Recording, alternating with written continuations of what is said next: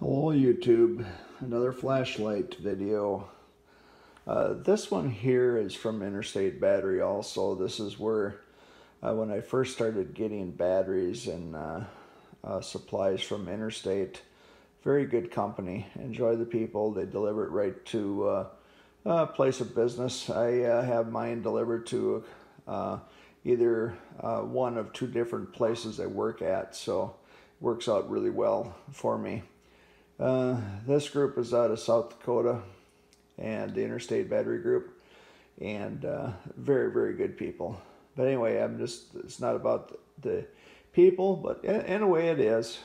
It's a big part of it. But anyway, this particular flashlight here, I absolutely love. I keep one in the car and I keep one in the truck for emergency and stuff like that. And I see that the cable in the back, or not the cable, but the lanyard or whatever string has gotten a little tough on this one. I'm thinking the grandkids probably sit and pick at it maybe a little bit in the back seat, but it sits really well in one of the cup holders in the back end of my wife's car, and that's where I keep it. In the pickup, I just throw it in the back seat. It's just handy to have. It's a pistol grip. It's an LED. It uses 4 AA flashlight batteries, and it has a trigger grip, or yeah, I should say pistol grip, and a trigger for the light switch. Nothing fancy with it, just on and off. I will now demonstrate the brightness of it.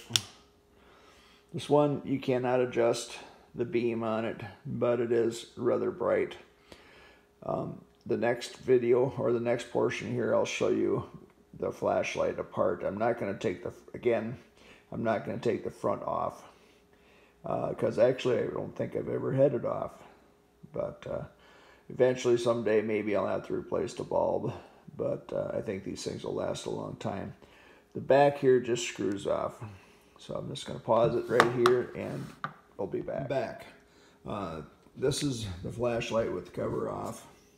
As you can see, there's a couple contact points for the battery case that it has, and this is the cover for this case, and there's 2 batteries on this side and 2 batteries on this side, and here's the cap in the back that just keeps the battery case from falling out. Here's the contacts. Here are the batteries. So that's pretty much it. Nothing really much else to say about it, but I absolutely love this flashlight. Kids love it too. It's just handy, and it's comfortable to hold and everything, and it's really got quite a light in it. And let me turn it this way, and you can see the LED chip in it. And you can kind of see down below here, it looks like there's some circuitry down in the bottom here. Some wires. And switch hasn't given me any trouble. Nice click feel to it. That's it. Well, hey, thanks for watching. Have a great day. Please like and subscribe. Yeah, sorry, again, I forgot to add the price in. Now, I am not actually sure on this, but I'm pretty sure that I spent about $15 for this flashlight.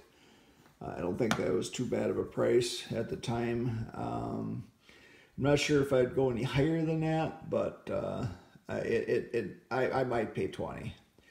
But anyway, this has been a really good flashlight for me. It doesn't look like it's built all that well, but to be honest with you, this thing has done a real good job, and I've had it for at least 3 years now. So, well, that's it. Thanks. Bye.